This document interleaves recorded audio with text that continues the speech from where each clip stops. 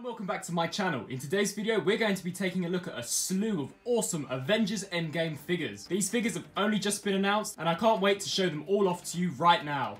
Starting things off, we're going to be taking a look at the smallest of the Avengers Endgame ANTMAN figure. As you can see from the packaging, we've got a really nice piece of artwork of Ant-Man from the Avengers Endgame movie. The back of the packaging gives you a larger character image of Ant-Man as well as the other figures in the assortment, all of which we'll be taking a look at in this video. Scott Lang brings big power to the fight as the half-inch hero Ant-Man. And the front of the packaging gives us this really awesome display of both the figure and his accessories.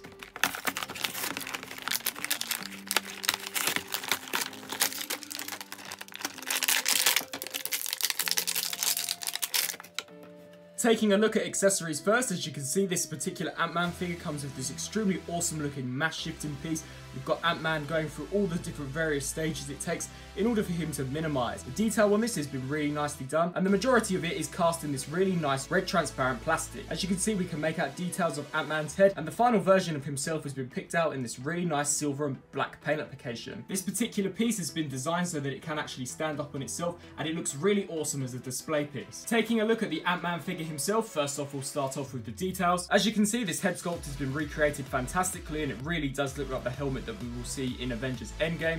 All the details have been picked out precisely, and the paint applications further help in order to excel some of the smaller details. I specifically really like the red paint application they've used for the eyes, and these red stripes have been precisely painted as well. Moving down to the Quantum suit, as you can see, it has also been detailed impeccably well. We have got the Avengers logo on the upper left side of his chest, and I really do like this kind of angular design to these kind of Quantum Realm suits. They do look really awesome. All the paint applications have been applied exceptionally well, and there are no paint bleeds that I can see on this particular figure. One awesome thing to note is that Hasbro have actually painted the Quantum Realm device that we see featured on all of these Quantum Realm figures, and it looks really cool. Moving down to the legs of the figure, these two have also been painted exceptionally well. It appears that the legs have been cast in a grey-like plastic, and the upper thigh sections have been picked out in a really nice black paint. It really does help to break up the sculpt and makes the suit really stand out and look awesome. In terms of articulation on this figure, he's actually really poseable. The head is on a ball joint, so it can look left and right, as well as up and down, as well as tilt side to side. The arms can rotate the full 360 degrees, as well as bend out to the sides just like so. There is a 360 degree rotation joint at the elbow, and the elbows are able to bend at 90 degrees. The leg is able to kick forwards that far, however it can't bend back very far, and there is no knee articulation. For a quick Ant-Man Endgame size comparison, here the figure is compared next to the Marvel Legends version. Upon first comparison, you would really think that these figures are identical. The only real difference is that the colouring on the Marvel Legends version is slightly brighter, he is ever so slightly taller, and the articulation is much improved over this particular version. However, nevertheless, I really do like this particular accessory that this figure comes with, and I really do think for the price that this figure is absolutely fantastic. Next up, we're going to be taking a look at the Avengers Endgame CHITAURI figure. As you can see, we do have that awesome window display packaging which showcases the figure fully with his accessories. We have a really cool piece of artwork for the CHITAURI that we see in the movie. The back of the packaging gives us a larger image of the character as well as some of the other figures in the wave, as well as a brief bio. The CHITAURI invade Earth under the command of the evil Thanos. So let's crack this bad boy and see what he is actually like. And here we have the CHITAURI figure opened up and out of its packaging, and it looks awesome. The one accessory that this particular figure includes is this kind of staff slash gun weapon that we see the CHITAURI wield in the original 2012 Avengers movie. There is some really nice detailing. I particularly like this kind of purple paint that they've used in order to pick out the nozzle section of the gun, and to me it kind of looks as if though it is some kind of shotgun. It looks really, really well done and does resemble what we see in the movie. My only criticism would be is that the CHITAURI figure cannot actually hold the gun exceptionally well. It does just tend to fall out of his hand, so I tend to just rest it beside him to make it look like he's ready for battle. Taking a look at details, as you can see here, we have the masked CHITAURI figure. They haven't chosen to go with the unmasked version that we saw as the character art on the packaging, but nevertheless I really do like the design of the helmet, and the black paint applications definitely help out in order to pick out some of the sharper details of the sculpt. I really do like this kind of gold-like paint that they've used throughout the figure. It really does make his armor look really alien-esque, and it does look really cool. I also like how the gold paint kind of contrasts against the grey skin tone. It really helps to make it stand out and differentiate what is actually armor and what is just the CHITAURI's evil skin color. On the back, we also have some really nice paint application. I like how this armor section has got some awesome riveting detailing, and even this black armor section here has also got some nice detailing as well. Moving down to the torso section of the figure, as you can see, we've got this purple paint application in order to pick out some of the sharper details of the sculpt, and the hands have been detailed and sculpted incredibly well. They look really alien and very creepy and menacing. So that is definitely what I expect from the characters of the CHITAURI. Turning down to the feet section, as you can see, we've got this black molded in plastic, which has been molded in a way in order to replicate their armor, and the shin sections of the figure have been picked out in that same gold paint application that we saw on the upper torso of the figure, exposing the evil CHITAURI's toes, and upon turning to the back of the figure, this gold paint application also continues. Turning to articulation on this figure, the head is on a ball joint, so it can look left and right as well as up and down. It can also tilt side to side. Arms are able to rotate the full 360 degrees as well as hinge out to the sides. There is also a 360 degree rotation joint just above the elbow, and the elbows are able to bend at a 90-degree angle. The legs can kick forwards that far and can kick back that far. However, there is no knee articulation whatsoever. So overall, this CHITAURI figure is awesome. It looks really awesome to what we see in the original 2012 Avengers movie, and who knows whether we'll see these evil bad guys popping up in Avengers Endgame in order to assist Thanos' battle against the Avengers. The next figure we'll be taking a look at is the Avengers Endgame Iron Spider. Now, as you can see from the packaging, we have that really awesome transparent clear plastic, which gives us a great view of the Iron Spidey with these extra spider arms. It states that this is inspired by Avengers Infinity War, as unfortunately Spider-Man was one of those characters that faced the wrath of Thanos' snap in Avengers Infinity War. We have a really awesome image of the Iron Spider. The back of the packaging gives us a larger character image of the Iron Spider, showcasing some of the other figures in the assortment, and his bio reads, Peter Parker gears up in an advanced suit made for him by Tony Stark. The Iron Spider suit is actually one of my favourite suit designs of Spider-Man, so I'll no doubt really like this figure.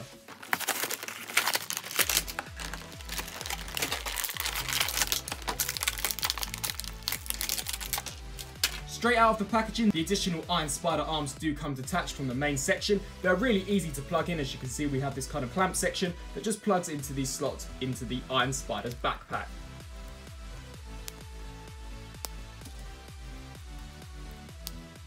Taking a quick look at these additional Iron Spider arms, they look really awesome and are definitely what differentiate this particular suit from other Spider-Man suits. The details have been executed exceptionally well. I like all these different ridges that they have placed throughout the Iron Spider arms. Unfortunately, they are not articulated. They are only articulated at one point, so you can really only get the arms going back this far and then forwards this far in order to help Spider-Man aid his quest against destroying the evil children of Thanos. On the back section of the Iron Spider arms, we have some really nice looking details, and to me it kind of looks as if though this is the Spider-Man symbol. In order to attach these additional Spider-Man arms, you simply take the plug on the back of the Iron Spider and plug this particular port into it, completing the Iron Spider design. Taking a look at the actual Iron Spider himself, as you can see, his eyes have been painted impeccably well, and I really do like how the white kind of differentiates itself from the black outer section. I really also like the kind of sculpted in web design that they've done to the mask of the Spider-Man. It really does look very authentic to what we see in the movie. Turning down to the torso section, I particularly like how this kind of spider symbol here goes off all throughout the torso section,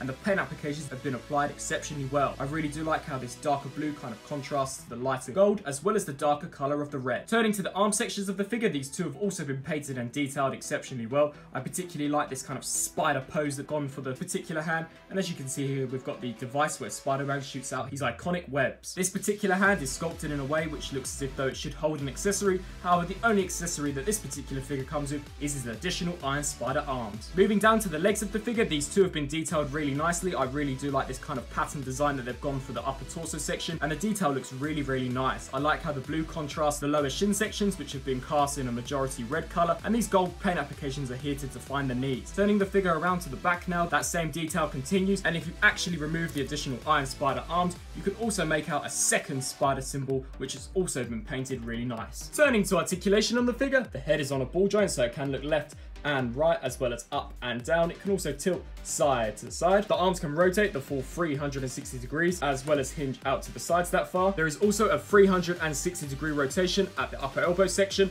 and the elbows are able to bend at 90 degrees. The legs are able to kick forwards that far, however they cannot kick back that far, and similarly to the other figures, he does not have no knee articulation. Now turning to some additional ways that you can pose the additional Iron Spider arms when implemented onto the figure. As I stated, they can only move forward and backwards. Your only real display options for these particular arms is to have them splayed all the way back, or to have them crunch all the way forwards in order to make it look as if though the arms are protecting Spider-Man. Overall, this Iron Spider figure is great. The detail on this particular figure is fantastic for the price point, and he is definitely my favourite out of the wave so far. The next figure we'll be taking a look at is the King of Wakanda himself, Black Panther. As with all these figures, we have a really nice window display package which displays Black Panther himself, as well as his kind of Wakandan-like weapon, which seems to have some kind of vibranium effect at the top. It also states that it is inspired by the Black Panther movie, and notice how all of the characters that got dusted in Infinity War all include this inspired sticker. Hasbro really aren't giving anything away from this particular movie, and I think that is great. We also have a really awesome but very creepy looking at Black Panther with his eyes exposed from beneath his mask. Turning to the back of the packaging, we have a larger character image of Black Panther, as well as some of the other figures in the assortment, and he also comes with a brief bio. T'Challa, the King of Wakanda, protects his homeland and the world from threats. I was a massive fan of the Black Panther movie when it first came out, so I'll no doubt really like this figure.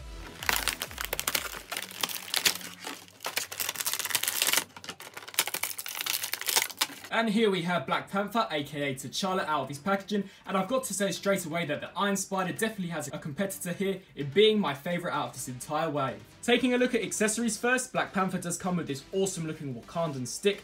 I really do like this black section. It's been picked out in a really nice glossy black paint, and these tip sections have been picked out in a transparent clear purple plastic, which to me looks as if though they are vibranium inspired weapons. In order to implement this particular weapon on the Black Panther figure, he does come with one hand which is actually opened enough in order for you to actually snap the spear in, so that Black Panther is ready to do battle against Thanos and his evil army. Taking a look at details first, this figure is absolutely covered with sculpted in detailing, and it is really authentic to the movie. The helmet section has been sculpted in a way which looks exceptionally accurate to the movie. I really do like the silver paint that they've applied to the eyes in order to define it from the rest of the sculpt, and I really do like how some sections of the helmet are this kind of smooth type of armor, where other sections are this rigid, more detailed surface. It really does create for a very eye-catching piece. Turning the figure to the back now, as you can see, we've also got some fantastic sculpting in armor. There isn't much in terms of paint on this particular figure, as the Black Panther suit is majority black in its color. However, where there is paint application, it has been applied exceptionally well. I really do like how they've kind of painted all of this spike section around his neck in this really awesome silver paint, and there are no paint bleeds whatsoever, so it really does look great against the black sculpt. Moving down to the arms, as you can see, they have done some muscle definition here. This definitely does make Black Panther an opponent to be reckoned with,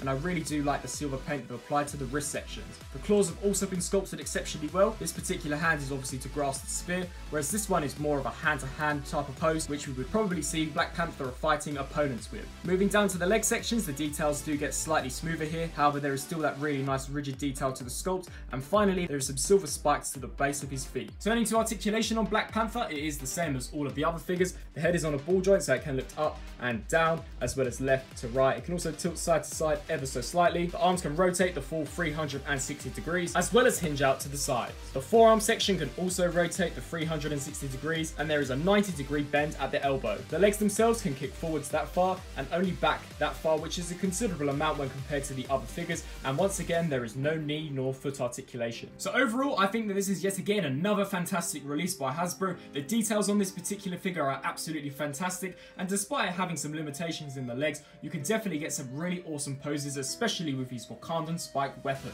Now the final figure we're going to be taking a look at of this 5/6 inch range is of course the first Avenger himself, Captain America. As you can see from the packaging, we have that awesome window display section which fully showcases the figure as well as his accessories. We've got a fantastic piece of character art for Captain America. It states that he's from the Avengers movie. Turning to the back of the packaging, we have a larger image of Captain America with the other figures that are available in the assortment. It also gives us a brief bio. The first Avenger, Steve Rogers, stands ready when the world needs him. As Captain America is essentially the leader of the Avengers, this is no doubt one of the most anticipated figures out of this second wave of Avenger figures.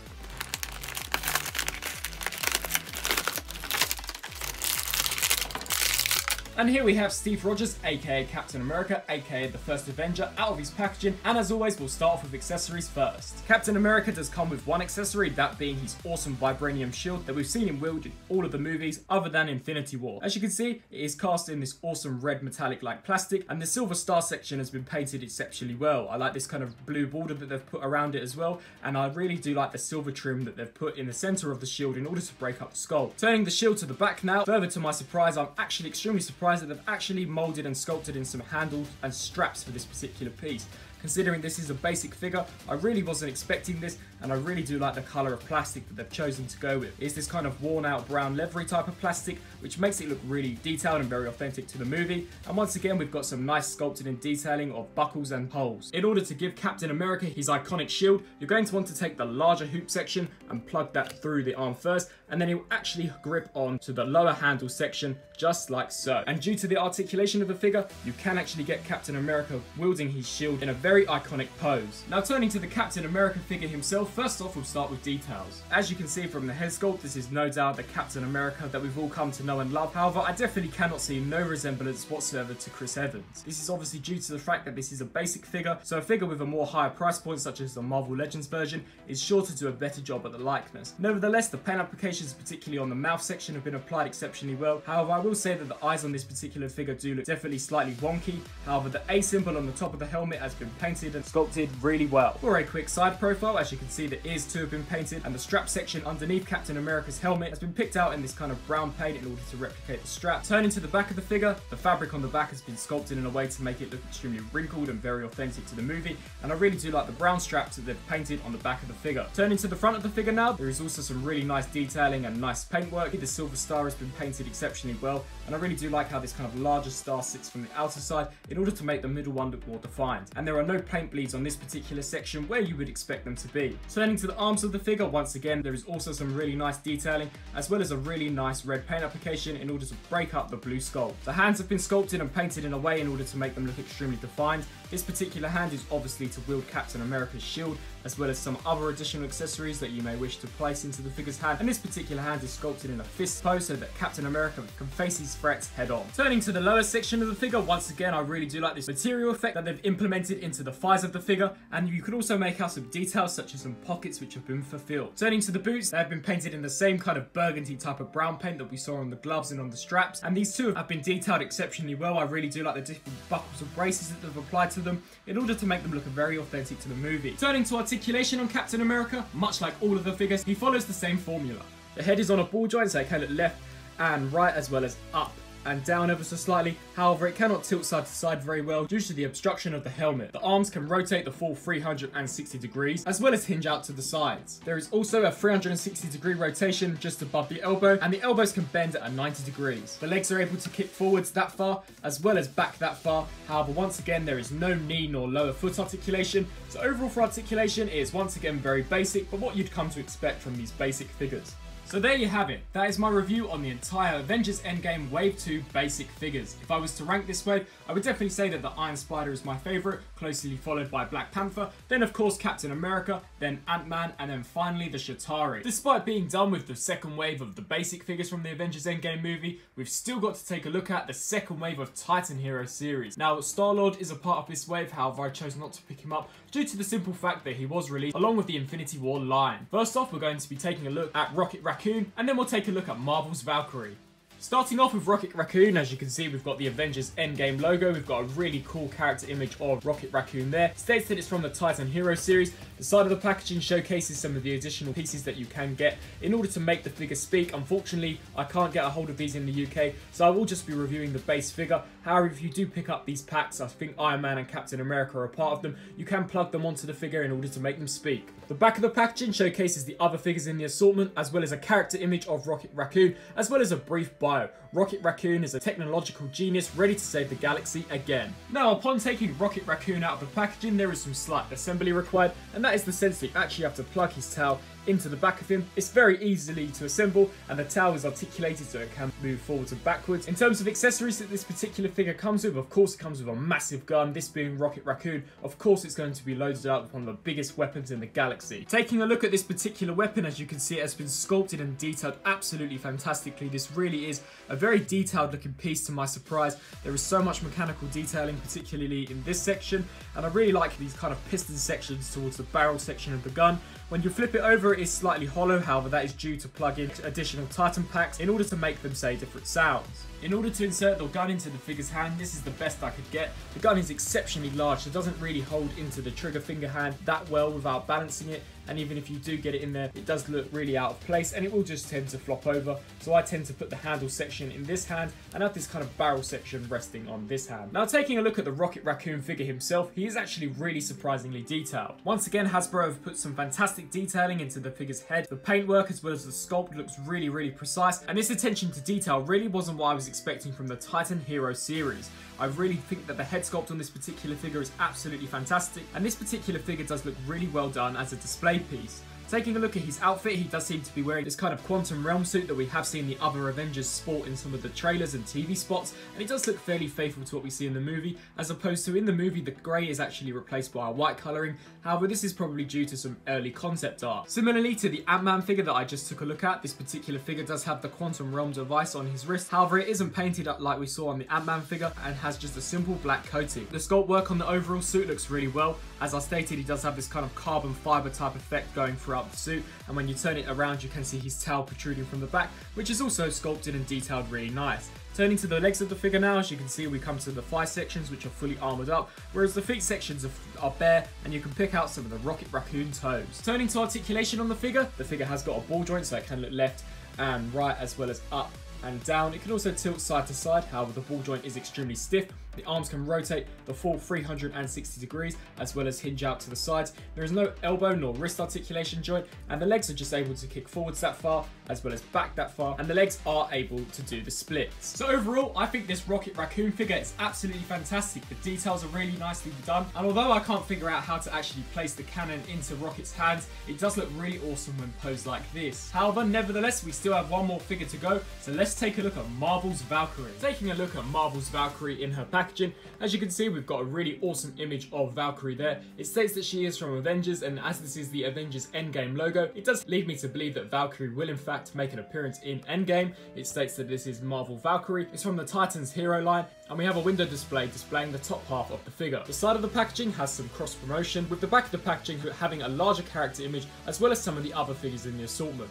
It also states that a powerful warrior Valkyrie strikes down her enemies with her masterfully wielded sword. And here we have Valkyrie out of her packaging. Now as always, we'll take a look at accessories first, and then we'll take a closer look at Valkyrie herself. Taking a look at accessories, Valkyrie does come with one, and that is of course her signature shield that we see her wield in Thor Ragnarok, and supposedly she will wield this once again in Avengers Endgame. I really do like this kind of turquoise blue that they've used for the blade, as well as the Ridgeton detailing that they've placed towards the base of the blade, and I really do like how the contrast of the blue and the white goes. It really does look awesome. In terms of Valkyrie actually wielding the sword, you do actually have to pry her fingers open as the grip is extremely tight, but once you have the sword in there it's not going anywhere, and it really does fit very securely and makes her look really awesome with it. Now taking a look at details, here we have Valkyrie's head sculpt. Now personally I don't necessarily think this is a great likeness to the actress who actually plays Valkyrie in the movie, however it is nevertheless a close enough representation, and none of these Titan Hero figures tend to nail the likeness anyway. However, she does have some really nicely painted features such as her eyebrows and lips, and I also think her eyes have been painted exceptionally well as well. I really do like the sculpting and detailing that they've put in her hair. This section here isn't actually a separate piece, this is one entire piece, which I was extremely surprised to see, as this section is slightly more pliable than the rest of the figure. As you can see when you turn around to the back, we do have this big quadruple section of hair, and this once again has been detailed really nicely. Turning now to her armour, as you can see the paint applications that have been used here are very tidily done and there are no paint bleeds whatsoever. I really do like the gold paint that they've used for this, and I also like the sculpted and detailing of her suit. I really do like the white plastic that they've used. It definitely looks very accurate to what we see Valkyrie wield in Thor Ragnarok, and whether or not she will actually wield this particular suit in Endgame is yet to be seen, but nevertheless I do think it looks really nice, and the figure is detailed all the way around. Turning down to the leg sections, once again we have some really nice gold plated armour, and this particular gold paint is actually a lot shinier than the gold on the top, and it really does look very authentic to real life gold. Taking a look at some of the details on her shins and on her thighs, as you can see we've once again got some really nice armour plating, and it has been picked out in some detailing with some nuts and bolts. Turning to articulation on Valkyrie, as this is from the Titan Hero series, the articulation is not as good as it would be if it was on Marvel Legends. So the head is on a ball joint, so it can look left and right as well as up and down ever so slightly. The arms can rotate, however they cannot do the full 360 due to her arm pads. The arms are able to move out to the sides. There is no hinge at the elbow nor wrist articulation, and finally the legs can kick forwards that far and then back about that far, so there is really only motion kicking forwards with the legs. So overall for articulation it is pretty basic. So there you have it, that is my review on some of the Wave 2 figures from the brand new Avengers Endgame movie. If you enjoyed this review, please let me know down in the comment section below, and until my next review, I'll see you there. Thanks for watching.